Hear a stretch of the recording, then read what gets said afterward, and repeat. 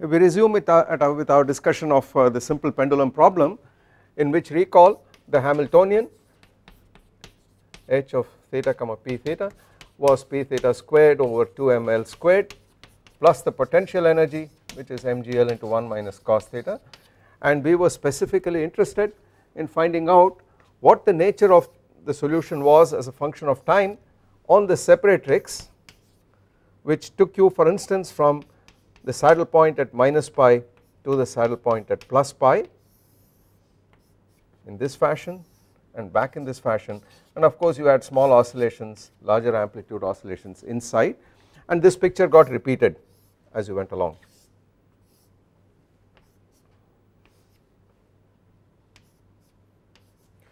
We were interested in finding out what the explicit solution was on this trajectory here. On that particular trajectory, the energy had its value twice mgl, which is the maximum value of the potential energy, and we also saw that theta dot is proportional to cos theta over 2 on that trajectory. We saw this last time, and all you need to do is to integrate this. So this gives sec theta over 2 d theta is proportional to dt, and what is the integral of this? This leads to something like log tan theta plus pi over 4, and that is proportional to t on this side, apart from some constants. Therefore theta can be written down explicitly in terms of tan inverse of the exponential of some time. If you sketch that solution as a function of t, then you discover that on that solution theta of 0, we took this to be equal to 0, theta of infinity was equal to pi, theta of minus infinity was equal to minus pi. It starts at this point and ends at that point, and we assume that it passes through theta equal to 0 at t equal to 0, and the solution looks like theta t here versus theta. It started at minus pi, passed through 0 and hit plus pi in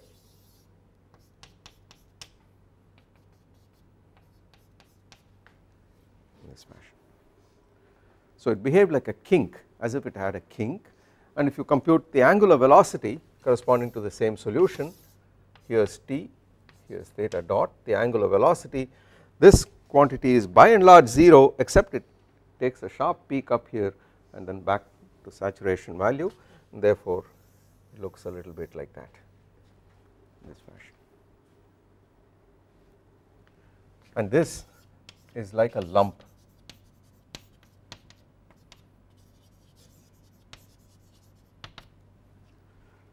This quantity, this solution, is related to what is called the soliton solution of the pendulum equation, of the Sine-Gordon equation, and this kind of lump solution, something which is essentially quiescent, nothing happens and then suddenly there is a little blip up there and then back down there to quiescence. This kind of thing is a special kind of soliton, it is called an instanton, since it happens in time, but we are not going to get into this business right now, except to mention that phenomena like solitons are very characteristic of nonlinear equations, and the Sine-Gordon equation, as I mentioned, is a prototypical nonlinear equation which has a very large number of applications, and this is a very well known and famous solution of that equation. The point I want to make here is that in as simple a problem as the simple pendulum problem, it already makes its presence out here. Okay, now let us get back to our primary discussion, which was to understand what kind of phase space structure does an integrable Hamiltonian system have, and for this we go back all the way to a very simple 2 degree of freedom problem. So far we have discussed a few 1 degree of freedom problems. Now let us do something in 2 degrees of freedom, and we begin to see how things can get a little more complicated, and the model I have in mind is the 2-dimensional harmonic oscillator.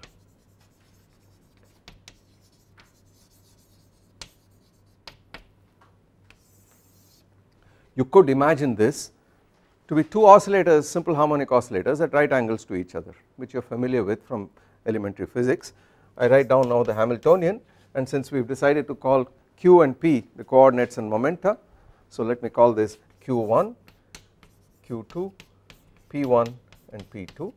This is equal to p1 squared over 2m, that is the kinetic energy of the first oscillator, plus 1/2 m omega 1 squared q1 squared, assuming the oscillator to have a mass m and a frequency omega 1, plus an identical expression over 2m plus 1/2 m omega 2 squared q2 squared for the second oscillator. This then is my Hamiltonian, and I have the characteristic, the typical Poisson bracket relations, namely q1 with q2 is 0, p1 with p2, q1 with p1 is 1, as is q2 with p2. So the one variables q1 and p1 have nothing to do with the two variables, they are completely independent dynamical variables. It is two uncoupled simple harmonic oscillators with in general different frequencies added together to form a 2 degree of freedom system in 4-dimensional phase space. The phase space is the space of the 4 variables q1, q2, p1, p2, each of which ranges from -infinity to infinity.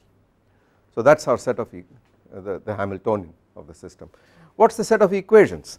Well, it is quite evident that they are just two decoupled oscillators, so we can write down the equations instantaneously.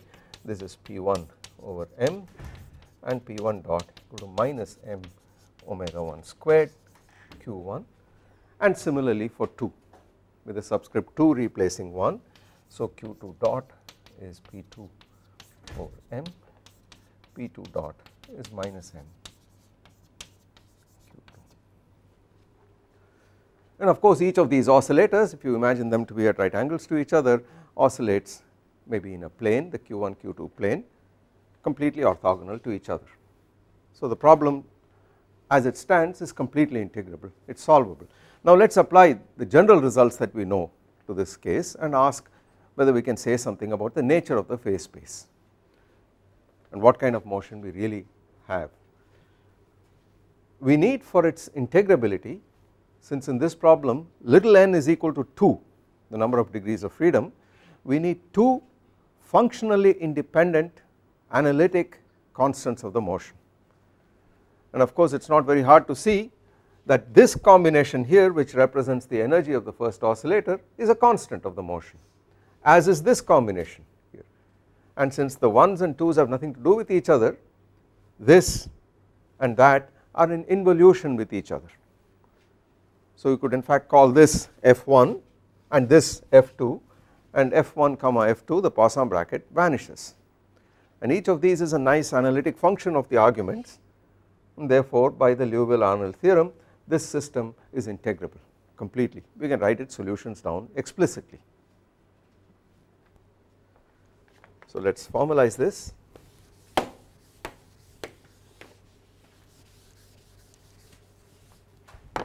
We have n equal to 2, and we could take f1 to be equal to p1 squared over 2m plus 1/2 m omega 1 squared q1 squared. In fact we could write fi is pi I and I equal to 1 or 2. We are guaranteed that f1 comma f2 is 0, hence the system is integrable completely. Now we ask, what are the constants, what other constants of the motion could this system have? It is evident that the phase trajectories cannot be drawn by me since it requires 4-dimensional space, but we could draw the trajectories as projections of the trajectories into various subspaces. So for instance, if I try to draw the projection of the phase trajectory in the q1 p1 plane, for example, since it has nothing to do with this oscillator, it would just correspond to f1 equal to constant, which are ellipses as we know. Therefore, you get phase trajectories of this kind, and similarly in the Q2 P2 space you get ellipses of this kind. The periodicity here is 2 pi over omega 1 and 2 pi over omega 2 there. What would happen if you tried to project a trajectory onto the Q1 Q2 plane? What would you get?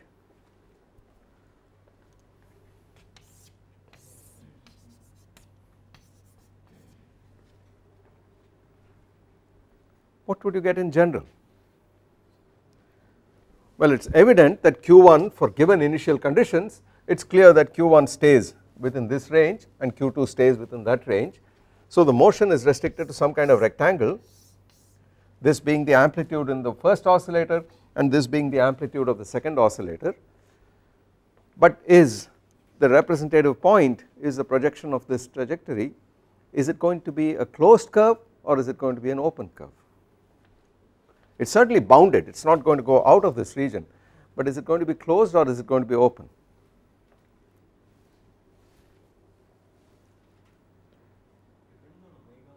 It depends, absolutely right, it depends on the ratio of omega 1 to omega 2.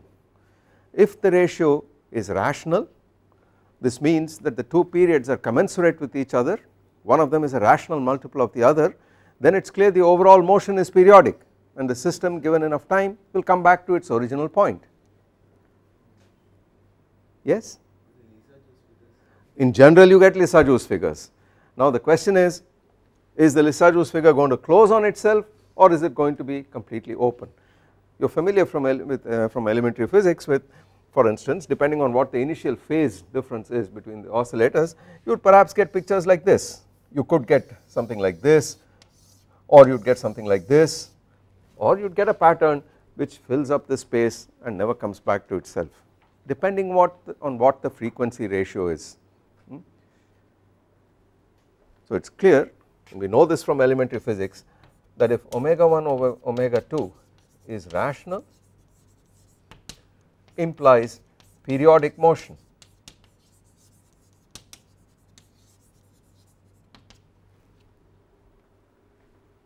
In other words, if we have two integers, say L and M, I do not want to use M because I have already used that for the mass, say K and L, such that K times omega 1 plus L times omega 2 equal to 0, it implies that the ratio is rational where K and L are integers, and then it is quite clear that the overall motion is periodic. But if no such relation exists with K and L being integers, then this ratio is irrational in general and the motion is not periodic. Although it continues to be periodic for the first oscillator and for this subsystem separately, we are now interested in whether the motion is periodic for the entire system or not. In other words, in the 4-dimensional phase space, does the point, representative point, come back to its original point position? And the answer is no, not if the frequency ratio is incommensurate. If it is irrational, the motion is not periodic. Such motion where the actual motion is made up of two or more mutually incommensurate time periods is called quasi-periodic, and the motion in general is quasi-periodic in this case. So let me write this down.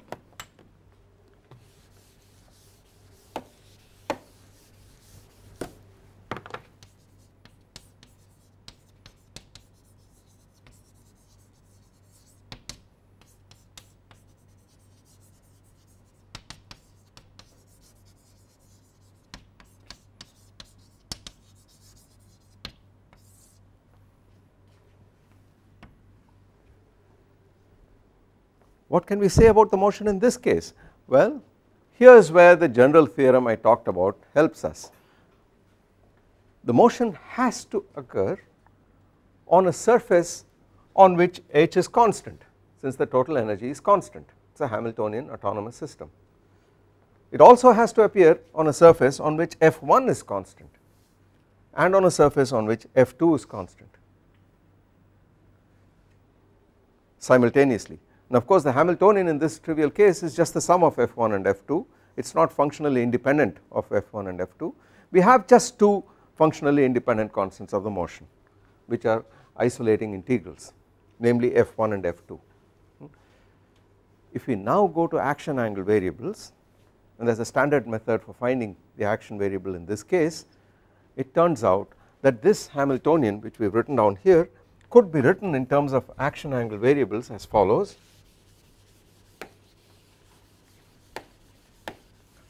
This Hamiltonian becomes I1 omega 1 plus I2 omega 2, where the two action variables I1 for example is an integral over P1 dq1 over a complete cycle. If the oscillator starts at the point say A and moves to B in the first oscillator, then it is an integral twice the integral from A to B of P dq, the corresponding P dq. So it is an integral over the orbit that I mentioned in the projection in the q1 q2 plane, and similarly for I2. And if you use those as your variables, and they can be shown to be canonical variables, then the Hamiltonian, this is what I call k of I, as promised does not depend on the angle variables but only on the action variables, and it is linear in the two action variables. You can easily check that the dimensionality is right, because action has the dimensions of energy multiplied by time and the frequency is inverse time. So the product of the two is has the dimensionality of energy. No angle variables are present here, and indeed you can see that in this simple case delta k over delta I sub I is in fact omega I, and the frequencies are independent of the amplitude of the motion because the Hamiltonian expressed in the action variables is linear in the action variables. Therefore when you differentiate it, there is no further dependence on the energy. We could therefore now go to a representation of the phase space in terms of the action angle variables themselves, and then what does it look like? Well, I know I1 is constant and I know I2 is constant, and this is the combination I1. This is like an ellipse in the q1 p1 plane, and an ellipse apart from units is topologically equivalent to a circle of some kind, and similarly in the q2 p2 plane this is an ellipse, and it is this combination that remains constant. That is again like an ellipse, which is again topologically equivalent to a circle. So I could in fact now identify what the angle variables are.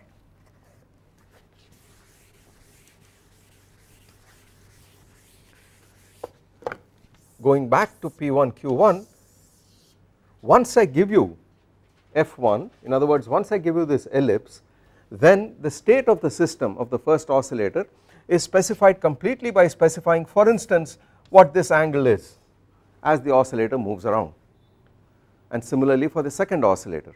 Therefore the state of the full system, once you give me F1 and F2, which depends on the initial conditions, is specified completely by specifying two angle variables, which in this problem can actually be identified with the phase of the oscillator in the q1 p1 and q2 p2 planes. What kind of space is spanned by two angles, each of which runs from 0 to 2 pi, two independent angles? It is a two dimensional space. What would that space be? Well, a rectangle, but with the ends identified, because 2 pi should be identified with 0 and the other 2 pi should be identified with 0. So he is completely right. It is like taking a square of length of side 2 pi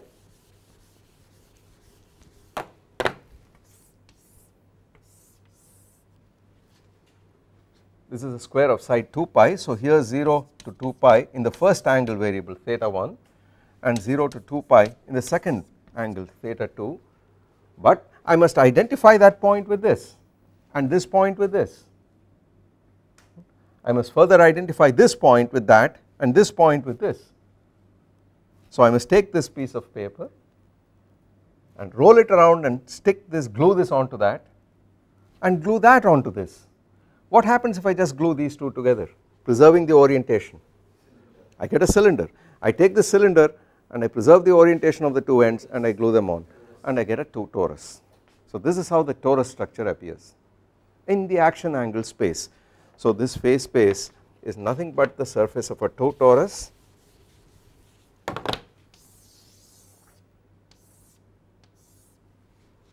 in which I could measure theta 1 as the angle in this direction and theta 2 as the angle in the transverse direction, in the cross section of this torus.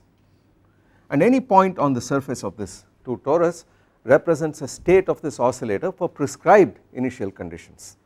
In other words, the action variables, the size of the action variables is prescribed once and for all. Periodic motion would correspond to the following situation: as the representative point traverses in this direction a complete loop, it should do so an integer number of times in the other direction. That would be 1:2 or 1:3 or even 1:1 for instance. More generally, k times this period plus L times the other period, that they should be commensurate with each other. K times one period should be L times the other period, in other words the frequency ratio should be rational. In that case, this representative point which wanders on the surface of this torus returns to its original point and the motion is periodic. If the motion is 1:2 or 1:3, this simply means if it goes around here once, maybe it goes around in the other direction twice or thrice, it is hard for me to draw this, and comes back to the original point. The trajectory therefore would not fill this torus up, it would just be a curve on this torus folding around a few times like this, and then it does this, and then it does this, etc., and eventually comes back to the original point. On the other hand, if the frequency ratio is irrational, then we are guaranteed that the representative point never comes back to its original value precisely, but does so arbitrarily close to the original value an infinite number of times. The motion becomes quasi periodic. One way to see this would be to ask, let us imagine this frequency to be unity, and then we ask, how often does this representative point come and hit a cross section in this direction. So I take a cross section of this torus and I ask, here is the circle which represents the cross section. I start at some point here, so I am here, meanwhile it is going around in the other direction. When it comes back somewhere else and hits this cross section at some other point. It comes back a second time, it hits somewhere else, and so on. The question is, does it come back to the original value ever, or does it keep filling up this circle completely? It again depends on the frequency ratio, and we can prove the following theorem quite rigorously. Given a circle of unit circumference, if I add at each time step, I add a rational number, you are guaranteed that wherever you start, that point will be returned to in a finite amount of time after a finite number of iterations. Every point on the circle, whatever be the initial condition, is going to be revisited over and over again. All points are periodic points and the motion is periodic. On the other hand, if the number you add is irrational, modulo 1, because you are on a circle, then one can show rigorously that no starting point is going to be revisited. There are no periodic orbits at all. In fact, you can go further.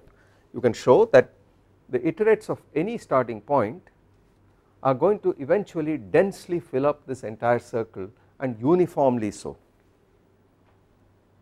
So it is not only important that it fills it up densely, but uniformly. There is no bias, there is no particular part of phase space which is preferred over other parts of phase space on this torus. So the iterates, the trajectory, any trajectory which starts here, will wind around this tightly till eventually it densely fills up.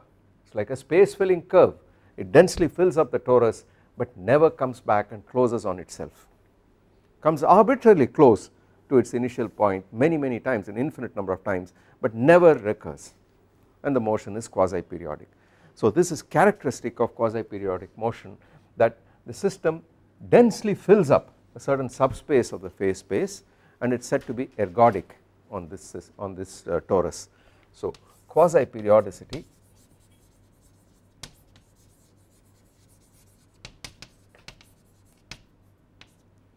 implies, to use a technical term,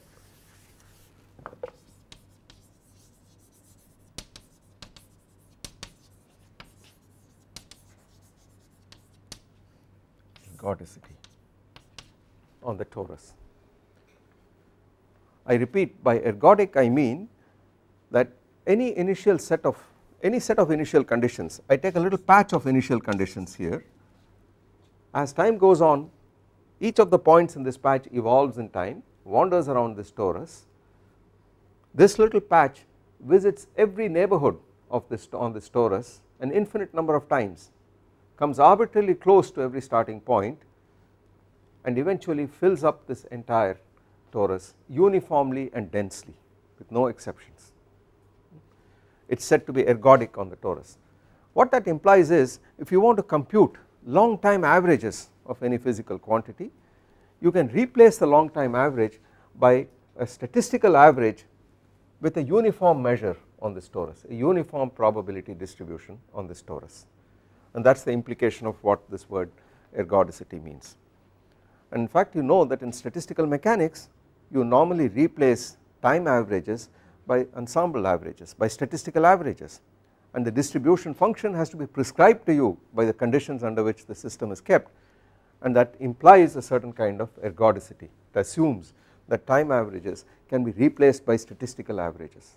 And this is exactly what happens here in this dynamical system, which displays quasi periodicity here. We can go further. Our phase space is 4 dimensional. Any motion for given initial conditions is restricted to a 3 dimensional subspace of this 4 dimensional space, namely the energy surface. Now in a 3 dimensional space, the motion is further restricted in each case to a 2 dimensional surface, namely some kind of torus. And it is evident, if I try to draw this for instance, perhaps there is a torus here, and if I draw a cross section of it, it is like this. A different initial condition would correspond to a different torus of this kind, it would be like that for instance schematically. So the whole space, the energy surface, is simply filled up by these successive nested tori, and moreover, since phase trajectories cannot cross themselves, it is evident that if you start on one torus, you are never going to escape, you are going to be on that torus. If you start on a different torus, you remain on that torus. The gaps between these tori are also filled up completely by other tori, and that is the structure of the phase space for an integrable system like a 2 dimensional harmonic oscillator. But the matter is more general than that. Even more generally than this, if you have a 2 degree of freedom system which is completely integrable, then the motion in general is restricted always to some 2 dimensional torus. What would be the major difference between an arbitrary 2 degree of freedom integrable system with bounded motion and a harmonic oscillator? What is special about the harmonic oscillator? What is the feature that is absolutely special about the harmonic oscillator? You can't jump between tori, but that is true even for a nonlinear system, even in general this would be true, and that is simply a consequence of the fact that once you are on a torus, that represents a constant of the motion and you are on that surface. What is very special about the harmonic oscillator?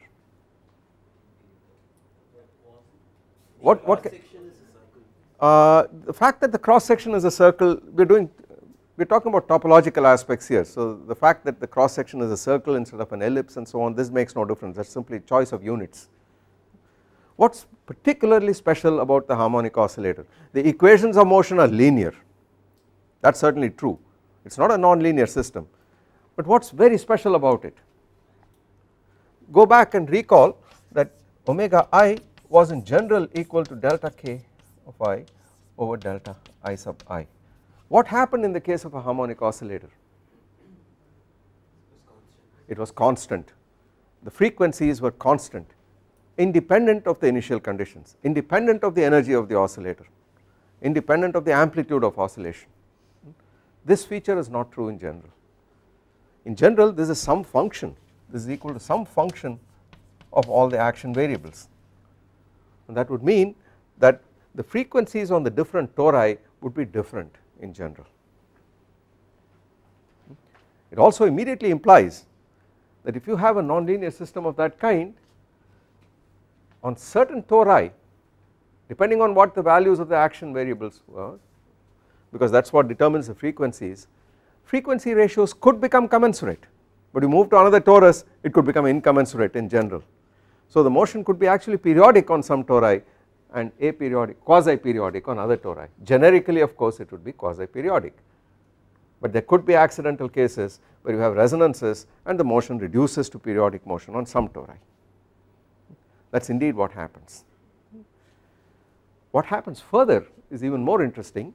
In a general 2 degree of freedom system, if the system starts out as integrable and you add to the Hamiltonian a small piece which takes you away from integrability and you lose the integrability property, then what happens is even more interesting. In general, this set of tori would no longer exist because it is no longer an integrable system, but in general it does not happen globally. In other words, first for certain sets of initial conditions, for certain delicately balanced frequency ratios, the tori get destroyed, the rational tori get destroyed first, and gaps form between tori, and in those gaps the motion actually becomes irregular. It is no longer periodic or quasi periodic, it becomes chaotic, and this happens when you have not an integrable system, but to an integrable system you add a small perturbation which destroys the property of integrability, and then typically you have chaotic behavior in the gaps between these tori. As you jack up the strength of this perturbation and make it go further and further away from an integrable system, in other words certain symmetries are destroyed more and more, then successive tori go on getting destroyed and still certain tori persist on which the frequency ratio is quote unquote extremely irrational.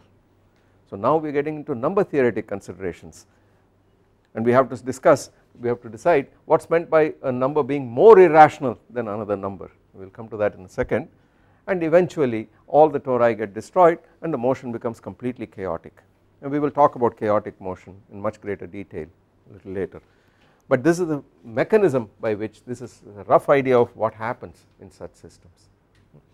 In the same breath, let me mention that if you took an n degree of freedom system, for example n harmonic oscillators independent of each other, what would the motion be on? Well, the individual energies of these oscillators are n constants of the motion in involution with each other, so the system is integrable in the same sense. What would then decide where this representative point is? Just the angle variables, the individual phase angles of all the oscillators in the corresponding QP spaces. What would you represent that kind of phase space by? By an n torus, the generalization of a 2 torus to n dimensions, in which n angles would specify the state of the system, and then you could ask, is the motion quasi periodic on this n torus or is it periodic, and in general of course the answer is it would be quasi periodic, unless you had n minus 1 relations of the form k1 omega 1 plus L1 omega 2 plus etc. up to something times omega n equal to 0, and you had n minus 1 such relations between the frequencies. If you did, then all the frequency ratios are commensurate with each other and you have periodic motion. But if even one of them is lost and you do not have that relation, then you have some degree of quasi periodicity, and if you have no such relation at all with integer values of these parameters here, then the motion is completely quasi periodic on an n torus. I cannot draw a picture of an n torus. What I have done here is to draw a section of a 2 torus, and that is the best I can do on the blackboard, but you can easily conceive of the fact that you have motion on an n torus if the system is integrable. The phase space dimensionality is 2n, the energy surface dimensionality is 2n minus 1, and the torus is an n dimensional object. Now in 3-dimensional space it is clear that 2-dimensional objects such as these rubber tubes, they striate the entire space. You can put one inside the other and fill up this entire space. if you had, instead of 3 dimensions, if you had 4-dimensional space and you took these 2-dimensional objects here, they clearly do not fill up the space. There is no way in which the entire space is laminated by them. So it is evident immediately that if you took 3 or more degrees of freedom, n greater than or equal to 3, the phase space is 2n dimensional.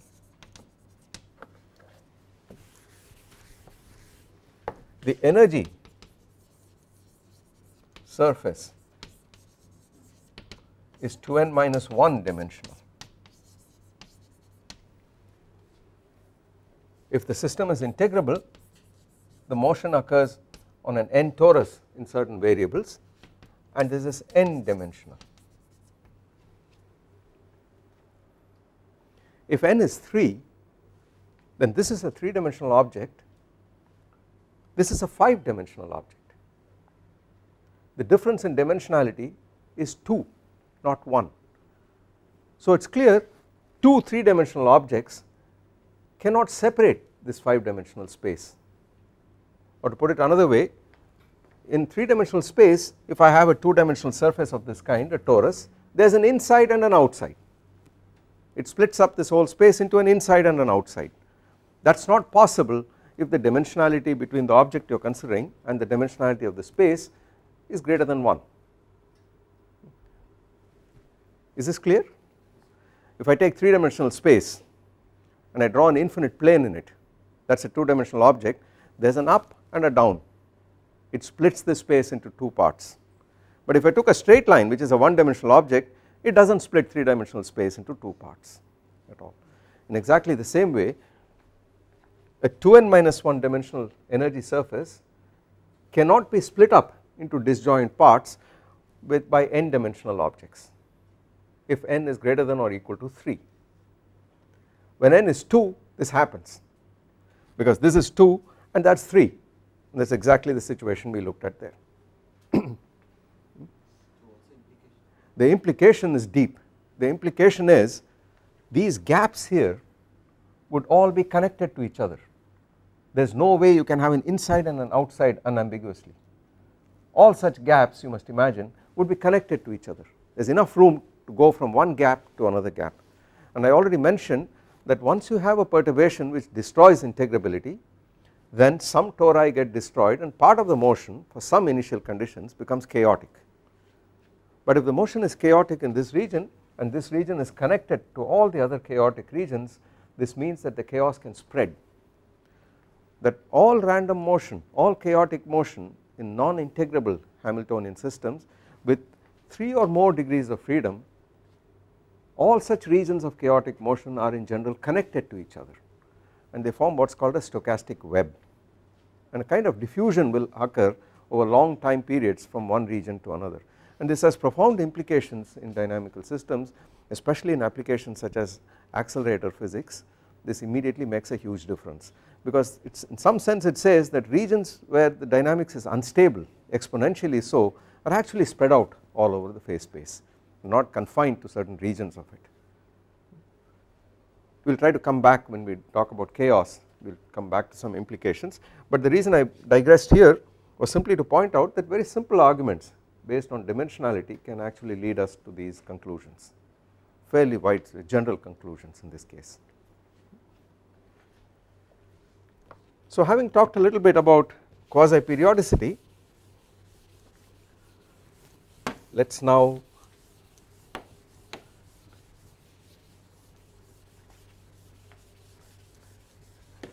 take up a specific example. We go back a little bit and take up a 1 degree of freedom system where I show you explicitly how the nonlinearity plays a role and how time periods could actually depend, for instance, on the amplitude and the energy, and let us try to see if we can generalize the harmonic oscillator.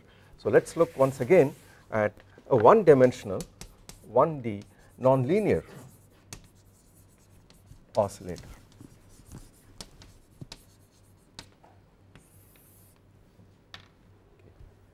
I have a single degree of freedom, let us call it Q, and a conjugate momentum P, and the Hamiltonian in this case is H of Q and P, and this is equal to 1/2, let us write this as P squared over 2m plus a potential energy, let us fix the frequency of this oscillator, the natural frequency or some constant to be equal to 1. So in suitable dimensions this thing here becomes q to a power which is not 2, this is 2 would mean a harmonic oscillator, a linear harmonic oscillator, but let us in general have a power 2r for instance, and let us set the mass to be equal to 1, so we just have this as the Hamiltonian divided by 2r. To start with, let us say r is a positive integer.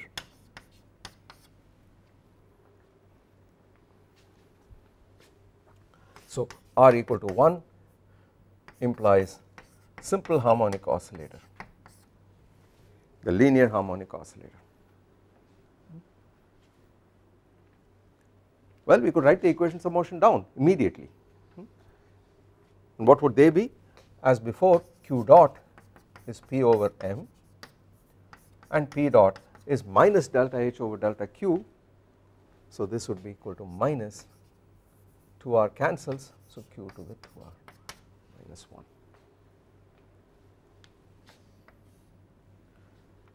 If r is greater than 1, it is clear this is a nonlinear system and a badly nonlinear one, because if r is 2 for example, this is already a q cube term and you can't linearize about the origin. Where are the critical points? The origin is the only critical point, so Cp at 0 0. What does the linear matrix say? If you linearize this, what would this be? This would become, this becomes 0 right here, and then what would happen here? You would get a matrix, a linear matrix. If I tried linearizing, I would get L equal to 0 1 over, oh let us just take this to be 1 since I have chosen units such that the mass is 1. So this is 0, this is 1, and out here I get 0 and 0 because this is already a higher order term for r greater than 1. What would you say are the eigenvalues of that?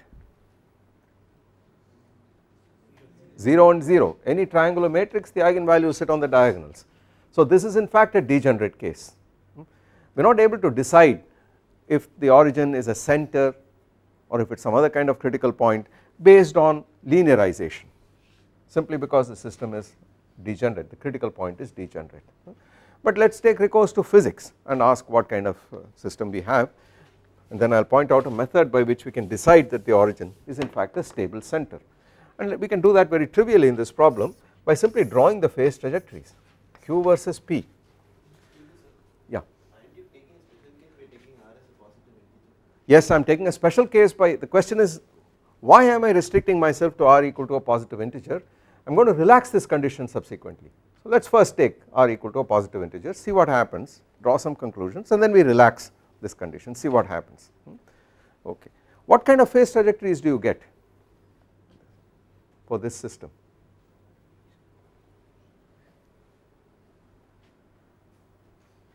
The way I have written it, it is clear that whatever phase trajectory I get, they are closed curves for all positive E, because these are all positive terms, each of these.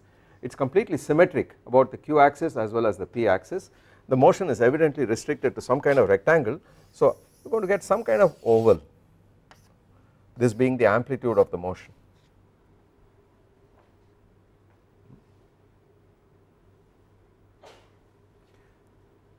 When r is 1, of course it becomes an ellipse. When r is equal to 2, then you get p squared plus q4 equal to a constant, and that is a sort of squashed oval. By the way, what do you think will happen if r becomes larger and larger? What do you think will happen to this curve?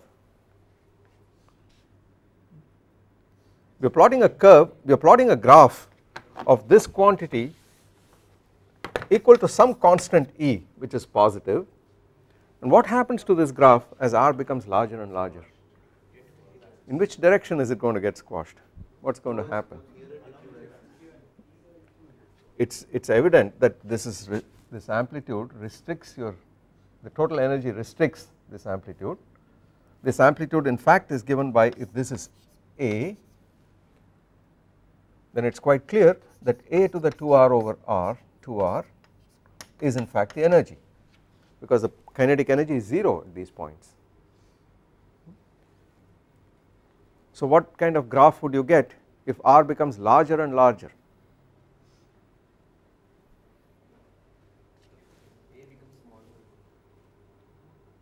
I fix the energy and then I just change r, what happens? Would this ellipse become fatter like that, or would it become thinner in this fashion? What would it do? Huh? Yeah, it's clear. No, I fix the amplitude, I fix this, I fix the energy, and then ask what does this graph look like? I fix the amplitude and ask what does this look like? You are talking about a particular set of initial conditions, right? I am talking about, okay, let me be specific. I fix the amplitude and now I ask, I change this r, I increase it, I do the same problem for a different r. As r increases, what happens to this graph? It will do this, it will start doing this. As r increases, it will do this. Eventually as r tends to infinity, it would become the rectangle. Suppose r, we will take what he said a little seriously now, suppose r becomes smaller and smaller. If r is equal to 1, what would happen? Then of course you could say this term changes sign. If r becomes less than 1, for example, this term changes sign. We want to keep everything positive, so let us take modulus q to the 2r. What happens if r is equal to 1? It is just an ellipse. What happens if r is equal to a half?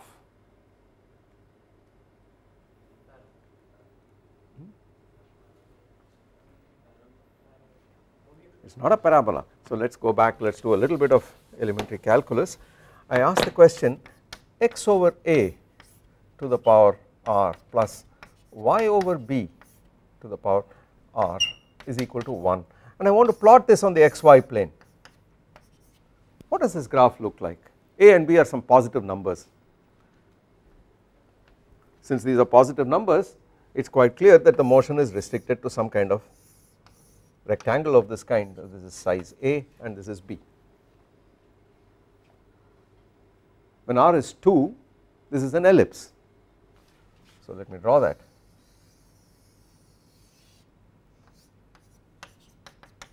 What if r is equal to 1? What kind of straight line? These are moduli. Absolutely, so it would be some curve like this. This is r equal to 1. What if r is equal to 4? It would get fatter and fatter, it would start doing this. And finally, this rectangle is the limiting case when r tends to infinity. What happens if r becomes less than 1? Yeah, absolutely, the curve starts getting concave, it starts doing this. So this would correspond to r less than 1. What happens if r tends to 0? Well, as r tends to 0, either x is equal to a and you are finished, or y is equal to b and you are finished, and the other variable must be 0. So it would be the axes themselves. It would be the axes themselves. So it would tend to this. So it is really a whole family of graphs that we are talking about here. The ellipse is just one such member of this family. So coming back to what we were doing,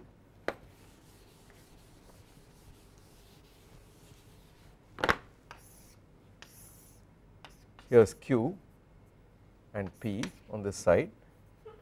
The phase trajectories are some kind of ovals, completely symmetrical in this fashion, and for every set of initial conditions you have a concentric oval of some kind, and these are the phase trajectories. A very non-linear oscillator, and of course the system is integrable as it stands, simply because there is a constant of the motion, just the Hamiltonian itself in 1 degree of freedom, that suffices. It is some algebraic function of p and q, and that is a constant. The motion is bounded, it is periodic motion, it is completely clear. What can we say about the time period of motion? How does it depend on the energy? How would we determine this? Of course in the case r is equal to 1, the simple harmonic oscillator case, we could solve for p and q explicitly because the equations of motion were linear and you got trigonometric functions and we know the time period of trigonometric functions, we know the periodicity. But what happens if it is non-linear? What for instance would happen if r is equal to 2 or 3 or 4, what would happen? How would you determine the time period of this oscillator? Specifically I would like to know how it depends on the energy of oscillation, on the total energy. What would one do in such a case? Well, you agree that the time period of motion by symmetry is 4 times the time it takes to go from there to there, and by symmetry it is just 4 times the time taken to go from here to here, or the oscillator to start at the origin and go to the end of its amplitude. So suppose the amplitude is A and I look at this portion of the trajectory and I write the time period as equal to over the full orbit dt 0 to t dt, but I could write this as equal to 0 to a dq over dt, which is q dot, but I must make sure about the sign of this quantity, which could either be plus or minus. It is positive in the upper half part of the diagram and negative here, and by symmetry, since we said it takes the same time to go from here to there as from there to here, this is equal to 4 times on this set to go from here to there, to go from 0 to the amplitude A, where by q dot I mean the positive square root of E minus this quantity apart from some constant factor.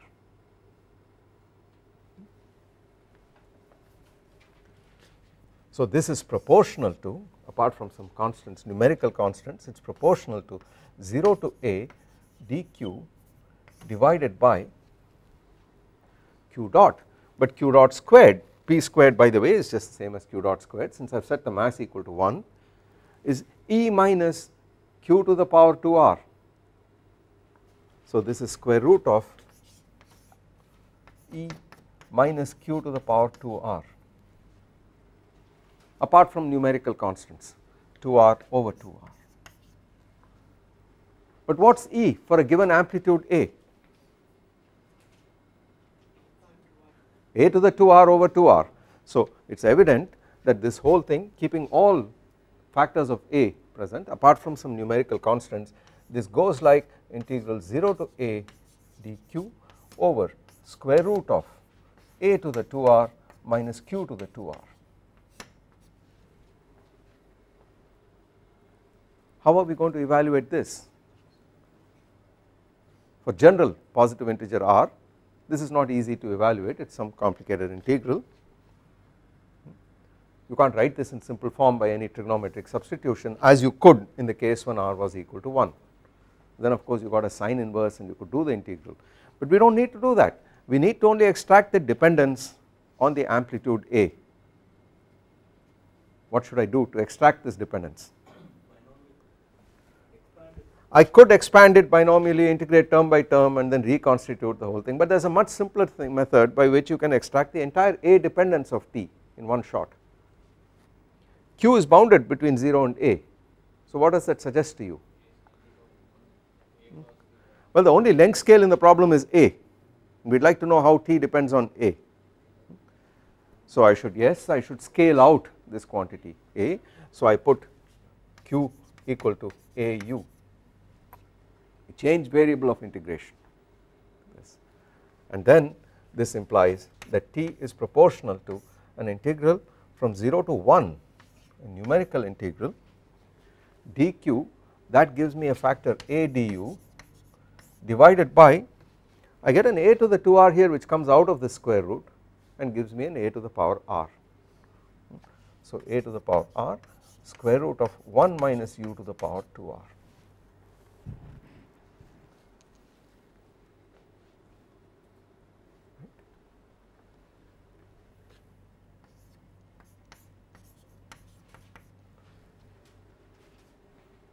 Multiplied by a numerical factor, that integral is guaranteed to be some finite number because the only singularity which you have is at u equal to 1, and for instance if you had u to the power 4 here, then you have to worry about whether this integral exists or not, but you have 0 to 1 square root of du divided by square root of 1 minus u to the power 4, and that is an integrable singularity. Let me show you why. For instance, if you had 0 to 1 du over square root of 1 minus u squared, this of course could be written as 1 minus u times 1 plus u, and then you immediately see that this is the part that causes trouble at 1, not this is quite finite, and this is like dx over square root of x.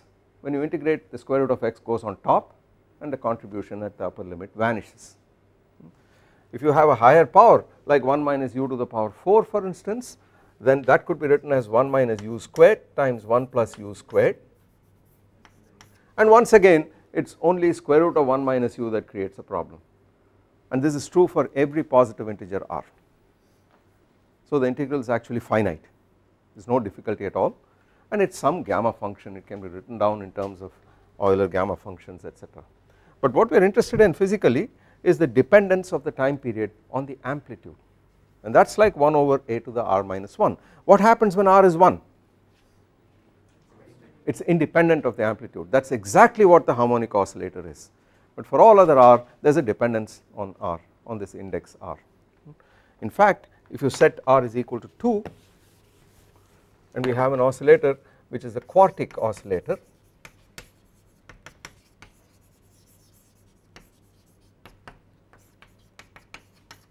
you have the Hamiltonian as p squared over 2 plus 1/4 q to the power 4. The time period of oscillation in this oscillator is proportional to 1 over the amplitude. In other words, the smaller the amplitude, the longer the time period. It seems counterintuitive, but why is it happening? Why is this happening? Why is the amplitude increasing as the amplitude decreases? And in fact, as the amplitude goes to 0, the time period is going to infinity. What is the reason this is happening? What is the shape of this potential energy? It is very flat at the origin, absolutely right. So if I plot V of q versus q, this potential has a third order minimum here, it is extremely flat. So as you come smaller and smaller, as the total energy decreases, the restoring force becomes smaller and smaller because it is extremely flat here. If you started with this much as the total energy, then by the time it gets here it has quite a lot of kinetic energy and it zips right past. But if you start here, it does not have enough kinetic energy to zip past this, and it rolls down this extremely slowly. And because it is not a simple minimum of the potential, it is not parabolic at that point, you have a diverging time period as a function of the amplitude. This is characteristic of nonlinear behavior. In this case, it is extremely flat, higher order minimum is immediately going to lead to such funny kinds of behavior. We are actually interested in finding out how the time period or the frequency changes as a function of the total energy of the system. How are we going to do that? We already have this result, t goes like 1 over a to the r minus 1. So how does it depend on the energy? Exactly, a to the power 2r is proportional to the energy, which implies that a is proportional to e to the power 1 over 2r, and that in turn implies that t goes like a to the power 1 minus r, which is a to the power 1 minus r over 2r, t e to the power 1 minus r over 2r. So that is the dependence on the energy of the time period. We could translate this to the frequency, and we will do this and see what the action variable is in this case, and we see how the tori actually depend, the size depends on the initial conditions in this case. So it is a very simple illustration of a nonlinear oscillator in which you have almost the same kind of structure as in the simple harmonic oscillator, but because it is nonlinear you have an actual dependence of the frequency of oscillation on the energy of the system. So let us stop here and then we take it from here.